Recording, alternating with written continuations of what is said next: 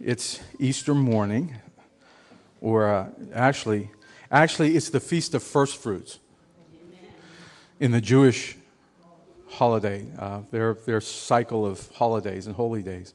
The Feast of First Fruits always came on the day after the Sabbath during the Feast of Unleavened Bread. And if you've never heard of any of those, we're not going to go into a big thing about that, but it was always on a Sunday because the Feast of First Fruits that was initiated 1,400 years before Jesus Christ, was looking forward to the time when the Lord and Savior, the Messiah of Israel and the Savior of the world, would be raised from the dead. That's why, every Sunday morning we celebrate the resurrection of Jesus Christ. Actually, we ought to celebrate it every day, because everything I need to live, everything I need to be who God wants me to be, I find at the cross. His death, burial, and resurrection is why we're here. It's the foundation of the Christian faith. And so we take this one day of the year to focus on that, but it's every day ought to be a celebration of new life in Christ. Amen? If you have your Bibles this morning, we're just going to read a little bit, and we're not going to keep you for a real long time. They always say that. The preacher always says that. But we won't keep you past 3 o'clock. No, not that long. Not that long. And we're going to turn to the Paul's letter to the church at Corinth, 1 Corinthians. I always like to say it like that because sometimes people don't know when you talk about the Bible, they think it's some kind of mysterious writing, holy writing. All it is, it was letters. It's letters that the apostles sent to churches to explain things. It's not a mystery. It's nothing hidden. God wants us to understand. He doesn't want us to be in the dark. People say God works in mysterious ways. He doesn't. He lets us know what He does, and lets us know what He did, and lets us know what we can expect. I like to know what to expect, right? I mean, He doesn't tell us every little thing was going to happen tomorrow, every day, hour by hour, but He does let us know that there's a hope that we have that goes beyond this life. One of the scariest things, one of the heaviest things that we deal with is death. I know that my age, where I am right now, I know that I have less years in front of me than behind me. How many people can say boy, that's nothing to rejoice about, huh? I came to church to have a good time, not to be bummed out, But I'm finding some things out that, when the older you get, and I know a lot of you, there's a few of you who are older than me, and a lot who are younger, you find out the older you get, you change your perspective on things. I don't think anywhere, when I was 21 years old, I thought a whole different way than what I think right now. Because that was 30-some years ago. And the older we get, the closer we get to that time where we know our time is going to come, unless Jesus comes back first. And I'm finding out I'm not so concerned about me. But someday I'm going to die. Maybe tomorrow, maybe not for another, who knows how many years. I don't know. God has not given me. He didn't give me a ticket with a time punch. And I'm not so concerned about that, but what really hurts is the thought of having to say goodbye to someone else. How many of you have had to do that? Have had to say goodbye. And it seems so final. But I'm here to tell you it doesn't have to be final. Because the foundation of the Christian faith is the idea that everybody lives forever somewhere in a body. This is called the resurrection. Everybody, when you were formed in your mother's womb, an individual human being with your personality and your makeup was formed when those, when the genes came together and the cells started, multiplying, and a little baby was formed in your womb. You were an individual. You will always be you for all of eternity. And you're going to live somewhere in a body. That's the teaching of the Christian faith. Now, when I was a kid, I was raised in a church. I was raised in church. And they made us go to church every Sunday. And believe me, when I was a kid, they had to make me go to church every Sunday. Okay?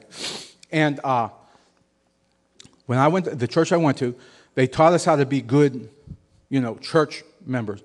But either they didn't teach or either I wasn't listening. I didn't understand why. Why do you go to church? Well, it's Sunday. You go to church. So when I got older, and in my generation, we were like a generation that, I guess every generation is like this, but we were the first one that had like media to tie us together. We started to question and challenge anything that had authority written on it. How many people know what I'm talking about? You grew up in my era.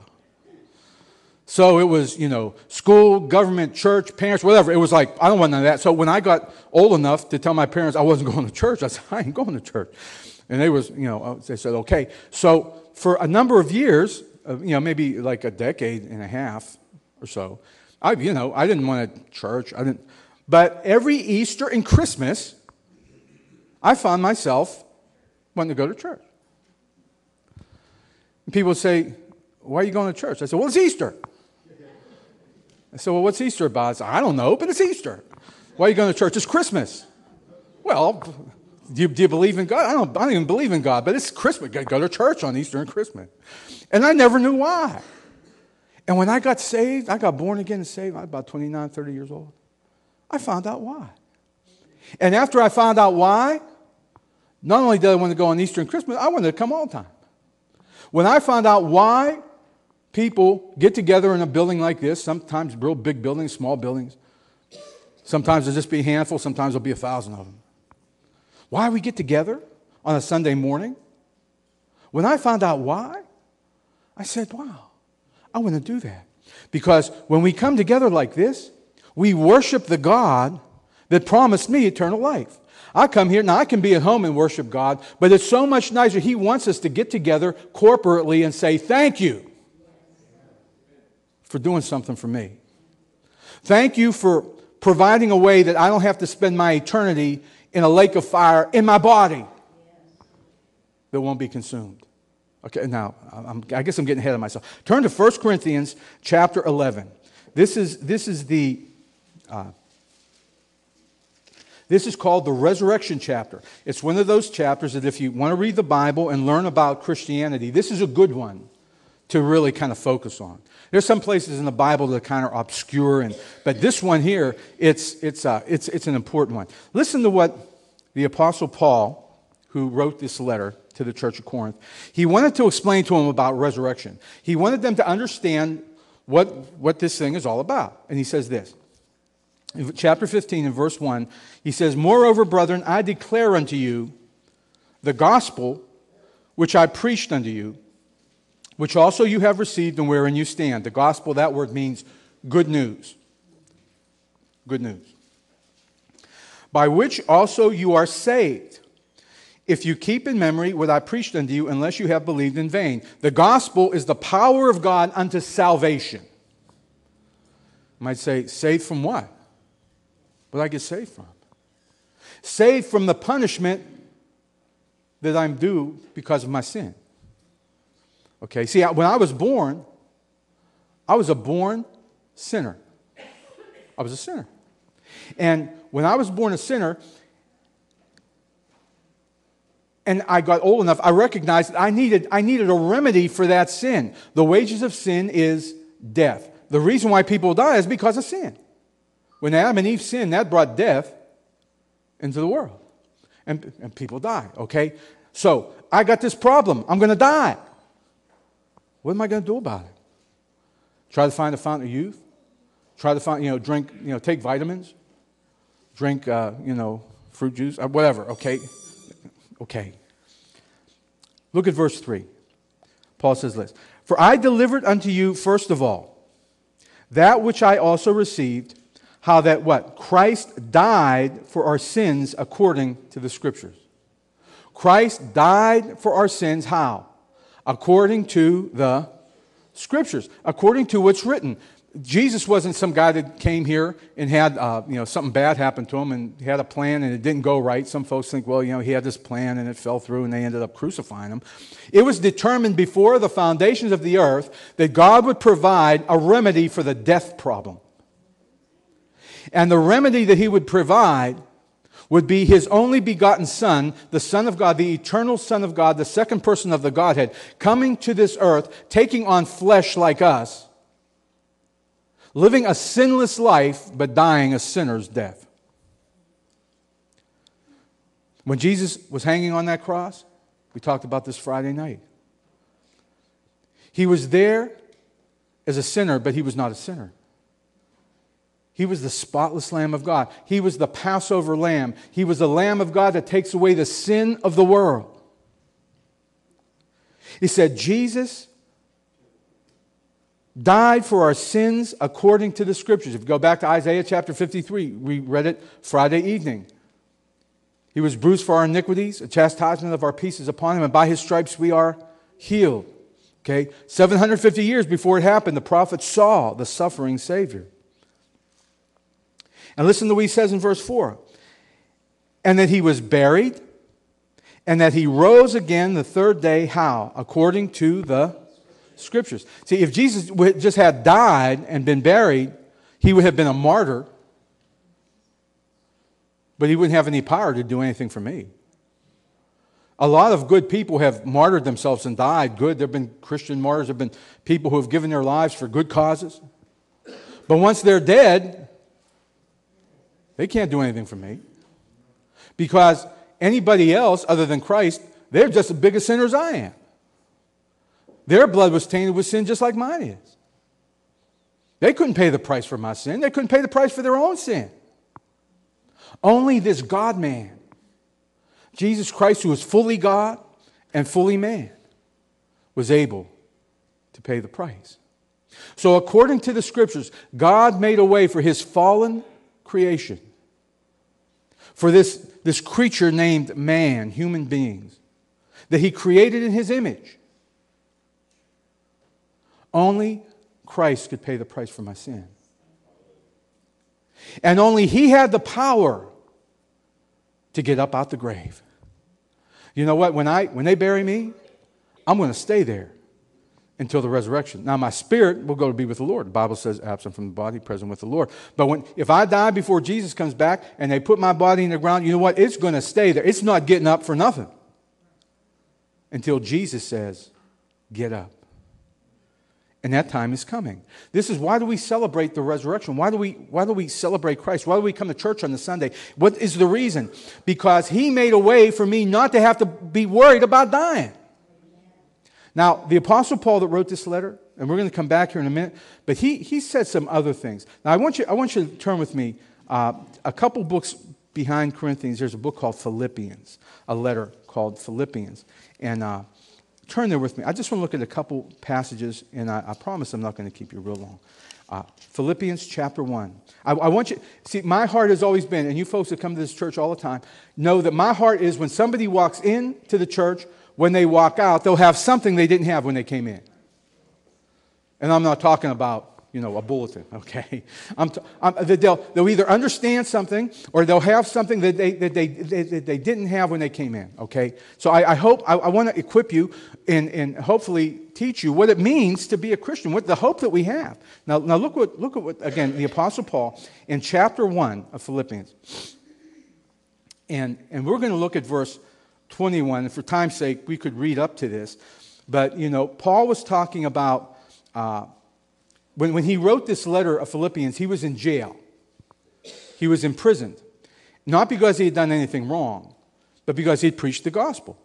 So Paul was in prison, and he's writing these letters to the churches. And he was telling them, listen, I know you guys are concerned about me being here. And Paul, for all he knew, he could have ended up with his head chopped off, because back then they didn't have parole boards. They didn't have appeals. Nero, he was waiting to appear before Nero, and he was crazy. So as far as Paul knew, when he appeared before Nero, he could have ended up, headless. So, he didn't know what the future was holding, but he knew this. He said in verse 21, he says, I don't care if I live or if I die, as long as I'm alive, I can be useful to Christ. And if I'm dead, well, hey, I go to heaven. And he says this in verse 21, for me to live is Christ, and to die is gain. Now, how many of us, and I'm talking to, if you're a believer, If you're not a believer, then it really kind of doesn't count. But if you're a believer, you know, we want to live. Because as long as we're alive, we can be useful to the Master. We can witness. We can pray. We can reach out. We can do things in the name of Jesus to live as Christ. But you know what? When we die, I get to go to heaven. Hey, it's like I can't lose.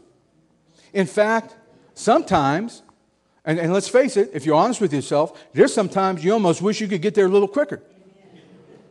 Because things can get tough down here. You remember if you go in the Old Testament and read Job, how many people have ever read Job?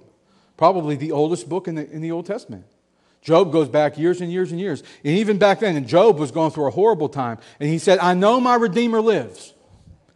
And I'll see him someday standing on the circle of the earth. See, even he knew there was hope. Even everything he was going through, he knew there was a hope beyond the grave that we're taught about right here. Paul says, for me to live is Christ. I like living. It's all right. You know, I like living. But when that time comes and my name is called, I'm going to go be with him. Wow. And someday in the future, there's going to be what they call the resurrection of the dead. Oh, well, we'll get to that later. Okay. I don't want to get ahead of myself. Turn now in the same book, Philippians, turn over to chapter 3. And we're going to start with verse 4. Now again, this is the Apostle Paul writing this letter to the church in a city called Philippi. And if you know anything about the history of the Apostle Paul, if you read the book of Acts, he had been a Jewish rabbi. He was a member of the Sanhedrin. His name was originally Saul. And do you know that Saul hated Christ? If you go back to the book of Acts, he hated Christ and he hated Christians. In fact, he went out to try to round them up and throw them in jail because he thought the Christians were a threat. All the early Christians were Jews, okay? So he thought that these Jews that had gone away from what he thought was Judaism, he was going to round them up and throw them all in jail because he considered them a threat to his religion. So he was zealous. He was on his way to Damascus with a bunch of bench warrants to wrap up all these Christians that were up there and drag them back to Jerusalem and throw them in jail. And he ended up meeting Jesus Christ face to face. This is the resurrected Christ now. It's after Christ's crucifixion. And here's what Paul said. He was talking about those people that think their religion is going to save them. Now, you know, I don't want anybody to get mad at me. But you know what? You talk about your religion. Let me tell you something. Your religion is not worth a hill of beans.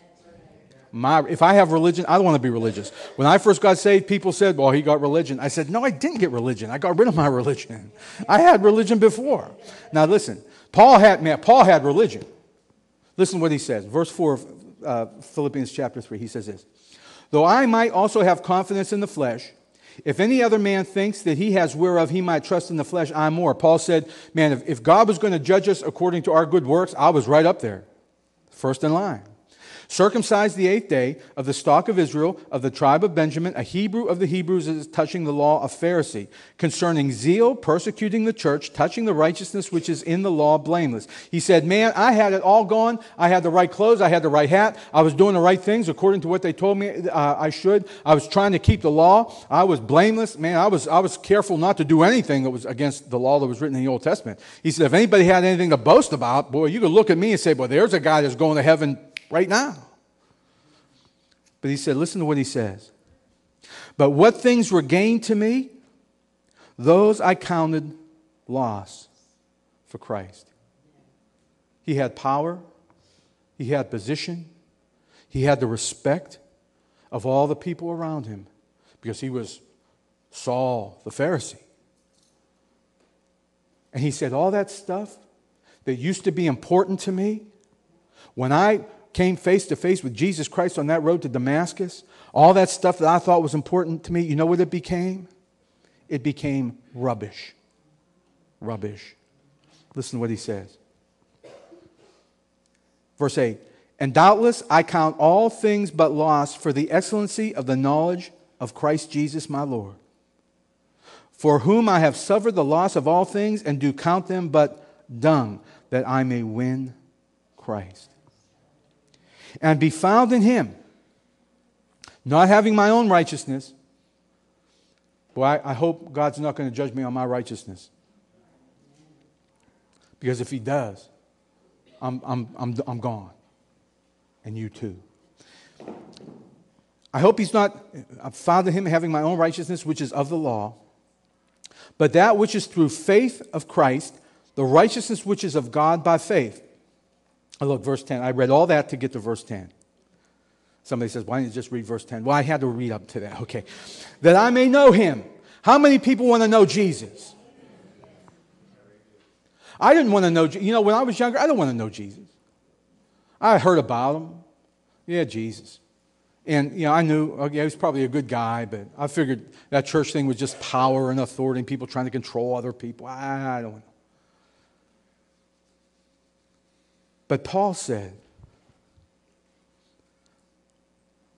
that I may know him, and the power of his resurrection, and the fellowship of his sufferings, being made conformable unto death. We like that power of his resurrection thing, but we come to that suffering thing and we say, well, I don't know. But you see, the fellowship of his sufferings, that's Good Friday. That's the crucifixion. The fellowship of his sufferings is living this life consecrated unto him, dead to flesh and alive to Jesus Christ, allowing him to sanctify us and help us grow and help us be the people we're supposed to be as Christians. You know, God really would like you to live your life according to what his word says. There's a whole lot of folks that have been sitting up in church for 30, 40 years that don't really care what his word says. Worry about the Ten Commandment plaque down there at the school down there. Half the people screaming about that doesn't even know what it says. And the other half doesn't care. But Paul says, I want to know him in the fellowship of his suffering. That means, as we live our life in this planet, to live is Christ. As I live, I'm crucified with Christ, therefore I no longer live. I want to live a life that's poured out to him. That means I'm going to have to suffer the loss of some things I used to count dear to me. Things I used to think were important. Things I used to think were prestigious. Things I used to think were, made me look like somebody. I have to give all that up. Pride, stuff that I would think, would make me. Paul said that's a fellowship of his suffering. But listen, here's the good part. The fellowship of his sufferings and the power of his resurrection. Why do we come to church on Sunday? Not just on Easter, but every Sunday. Why do we worship God? Why are we thankful to God? Why? Because Jesus Christ suffered, was buried, and raised again according to the Scriptures. And if we were created in the image of God, and you were, might not act like it or look like it, but every one of us in this room, every human being in this room, we were created in the image of God. We have a body, we have a soul, and we have a spirit. Created in his image. When you were formed in your mother's womb, you were created in the image of God. That's why we can say, because he lives, we can live too. Okay, now, I just wanted to set that up. I want you to go back now with me to 1 Corinthians. And we're going to read through chapter 15 kind of quickly. But I really want to get to the end of it. And we'll probably skip over a few things. Back in 1 Corinthians chapter 15, and we left off at verse 4. Let's start at verse 5. Paul talks about the times that Jesus was seen after his death, burial, and resurrection. Because after Jesus was resurrected from the dead, 3 days after his crucifixion, he was resurrected from the dead. He hung around for 40 days with his disciples, teaching them and so forth, and then he ascended into heaven, okay? Now listen to what he says. He was seen of Cephas, which is Peter, another name for Peter, then of the 12. After that he was seen of about 500 brethren at once, of whom the greater part remain unto this present day, but some have fallen asleep. After that he was seen of James, then all of the apostles, and last of all he was seen of me as one born out of due time. Paul is saying, listen, there are testimonies. People who saw the resurrected Christ. Because we all know, and again, you read the Gospels, when they found the empty tomb after 3 days, they tried to say, well, somebody snuck in there and stole him.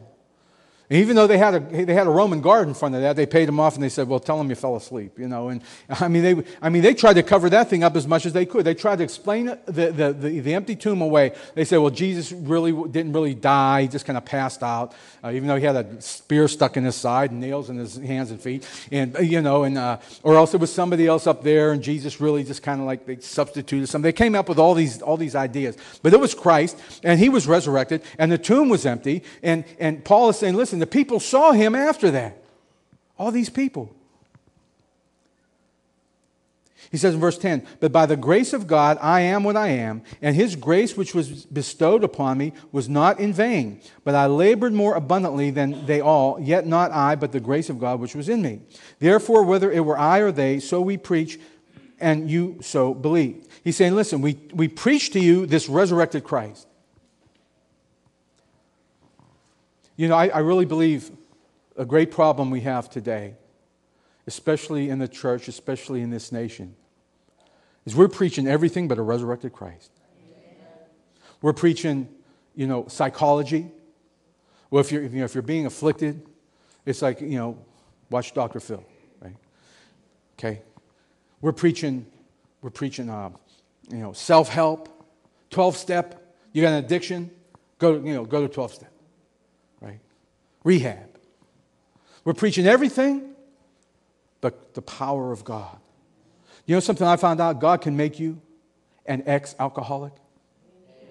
He can make you an ex-drug addict. See, He won't make you a recovering alcoholic. See, that's what all them programs, you're recovering, I'm recovering.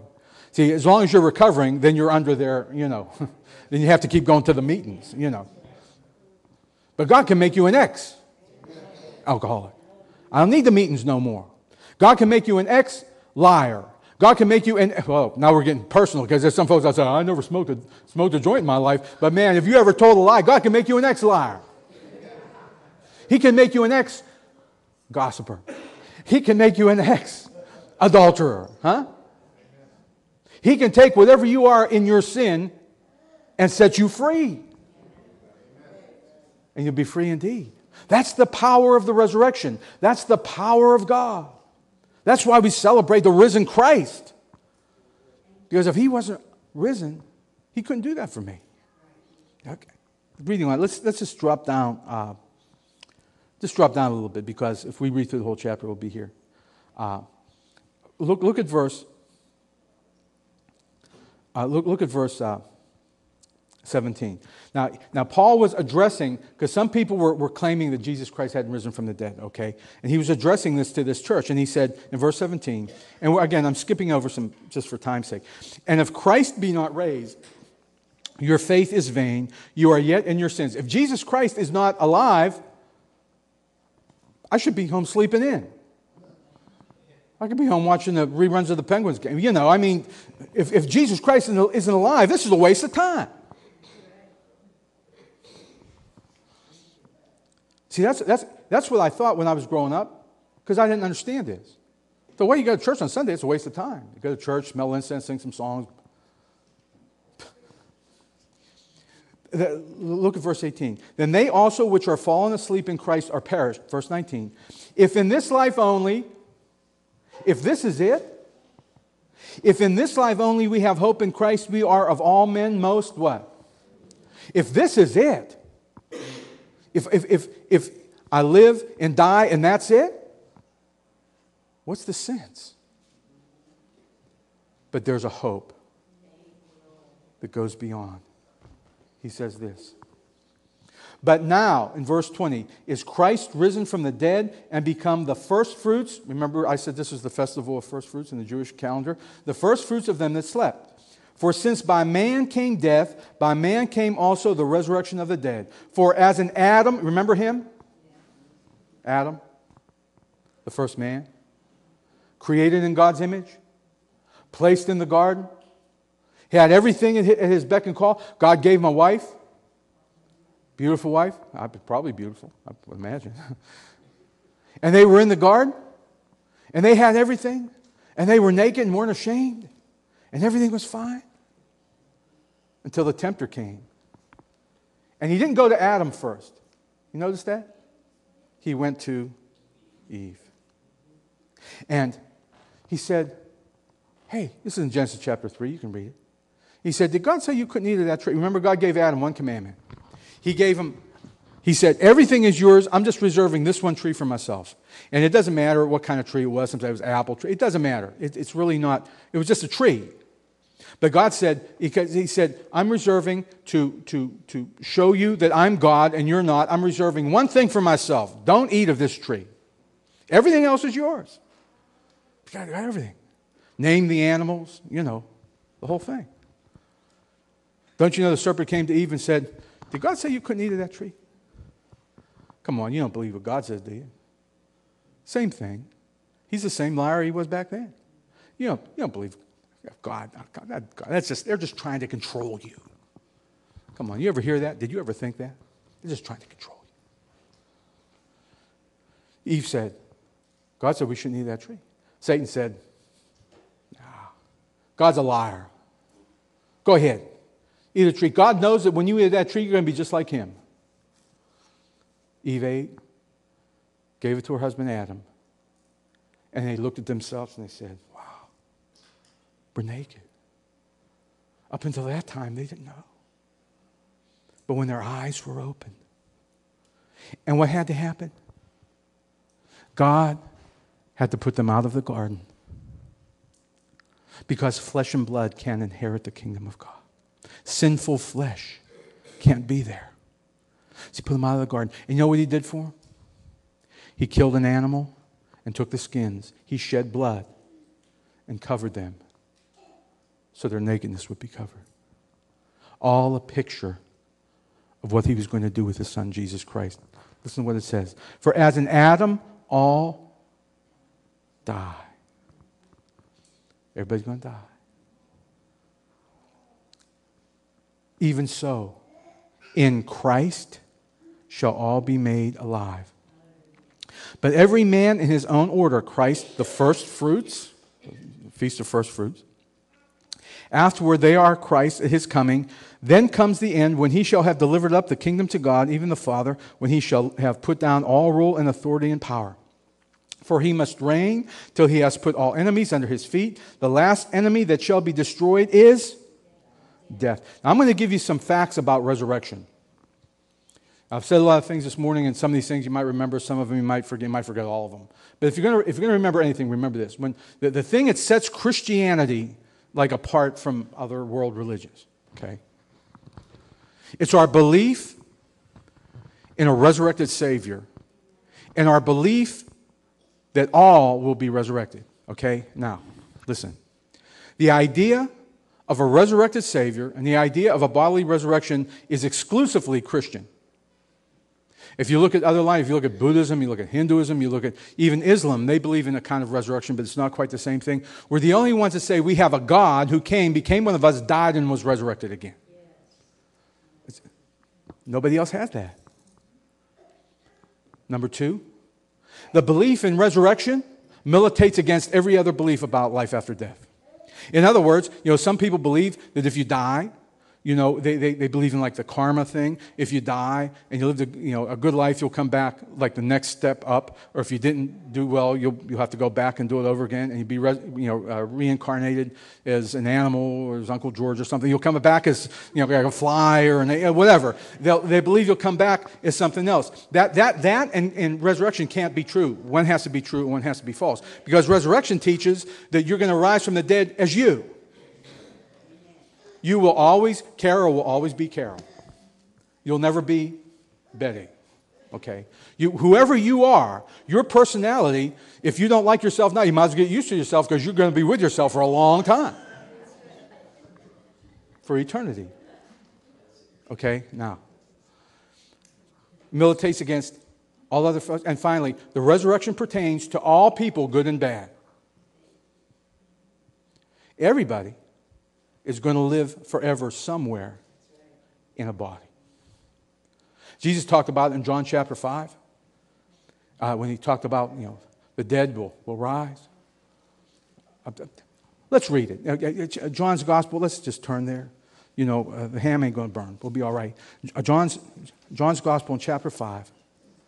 And look what he says.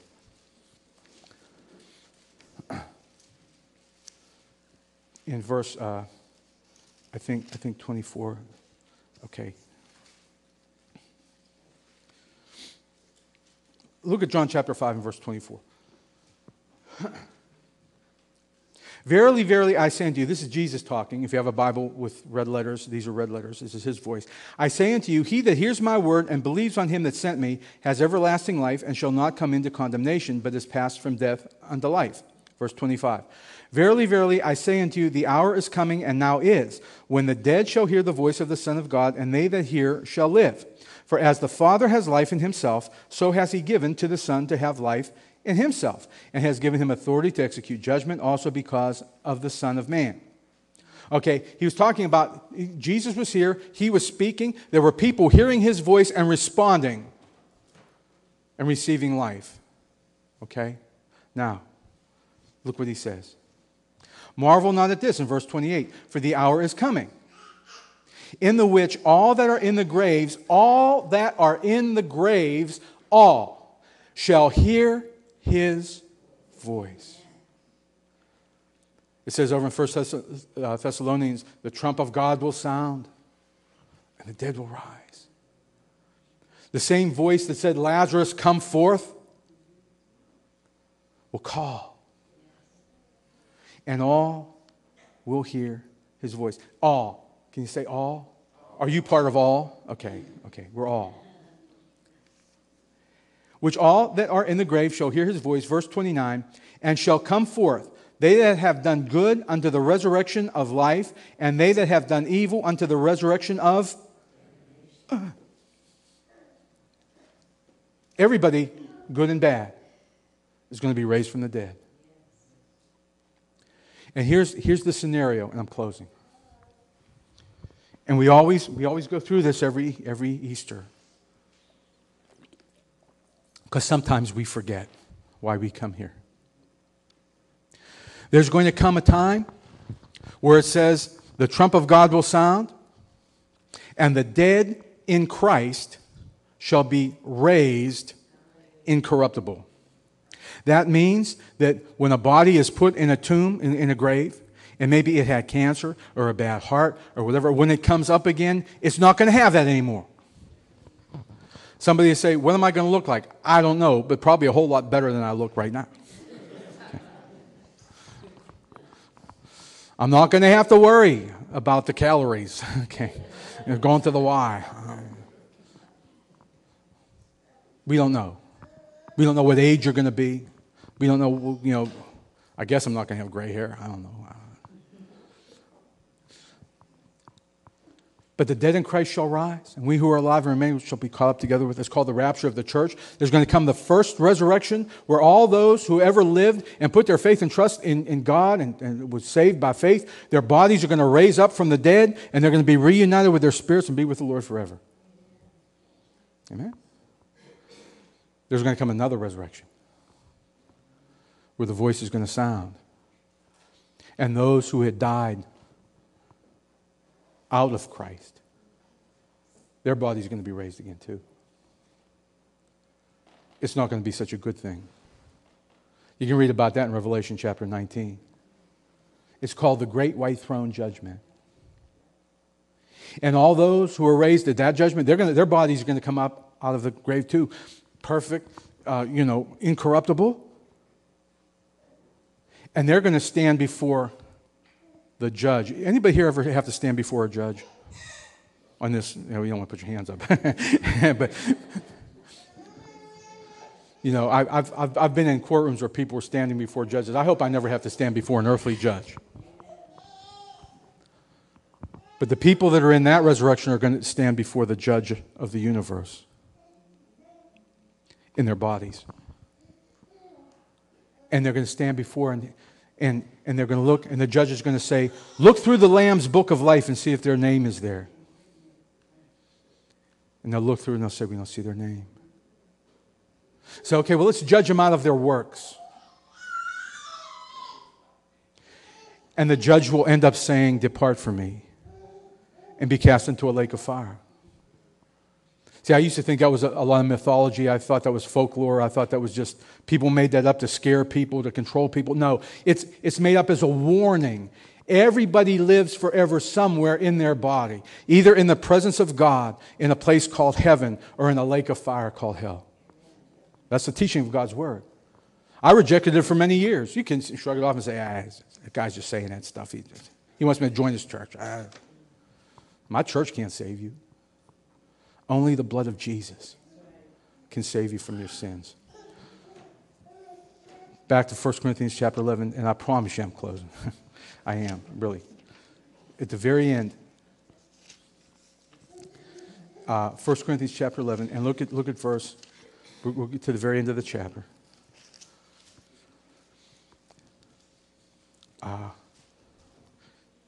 It's starting at verse, if I find it. You can read chapter 11 because it talks about what resurrection is like and so forth, but look at verse 51, okay? And we're closing. Behold, the Apostle Paul says, I show you a mystery. Whenever you read in the New Testament about a mystery, it was something that had been hidden that is now revealed. I show you a mystery. We shall not all sleep, but we shall all be changed. If Jesus Christ were to come back before I die, my body's going to be changed. In a moment, in the twinkling of an eye, at the last trump, for the trumpet shall sound, and the dead shall be raised incorruptible, and we shall be changed.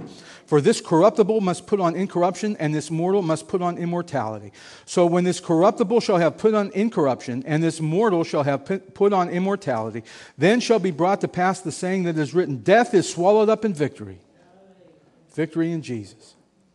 You see, my flesh and blood can't inherit the kingdom of God. This body I'm in right now, my spirit has been born again. I'm a new creature in Christ. I've been crucified with Christ, therefore I no longer live.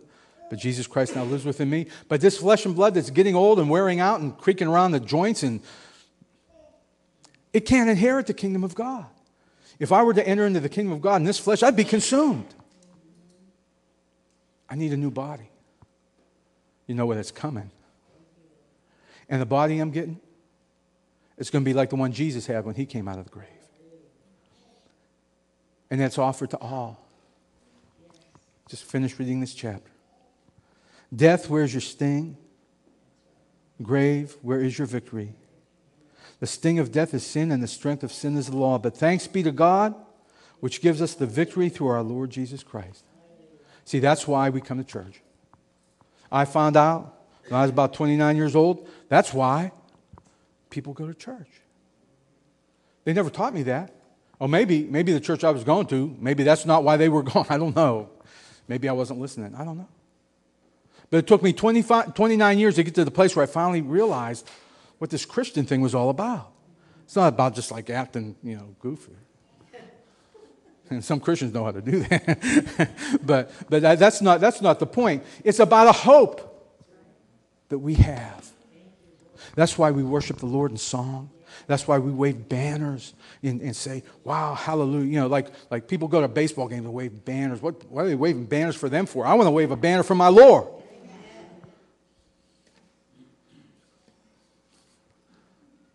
Steelers never did nothing for me. Never will, except take my money.